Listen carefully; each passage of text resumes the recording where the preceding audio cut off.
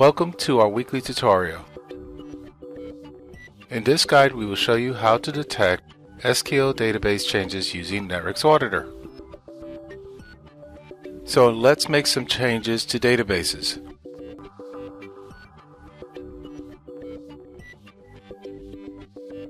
For example, let's create a database with the name NewDB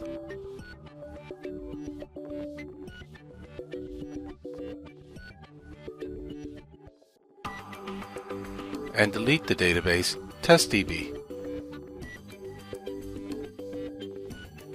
Now let's audit our actions. Open Netwrix Auditor, access the Manage Objects SQL servers, click Run to perform a collection.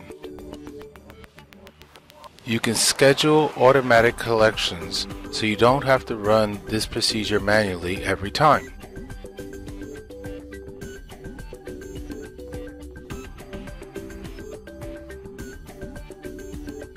Now open the email with the change summary report on SQL changes received after the collection has been completed.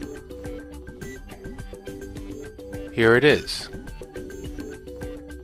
In this report we can clearly see that the administrator has created a new database, or NewDB, and deleted the TestDB. Thank you for your attention and stay tuned for our next session.